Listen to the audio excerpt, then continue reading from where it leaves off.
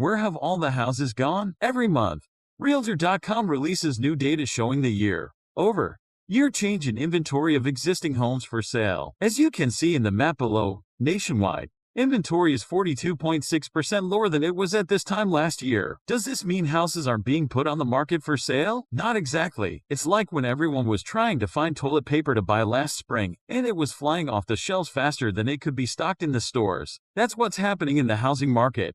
Homes are being listed for sale, but not at a rate that can keep up with heavy demand from competitive buyers. With more homeowners getting ready to sell later this year, putting your house on the market sooner rather than later is the best way to make sure your listing shines brighter than the rest. When demand is high and inventory is low, sellers have the ability to create optimal terms and timelines for the sale, making now an exceptional time to move. Today's housing market is a big win for sellers, but these conditions won't last forever. Let's connect to discuss how to sell your house safely so you're able to benefit from today's high demand and low inventory. Call John Thomas with Primary Residential Mortgage at 302-703-0727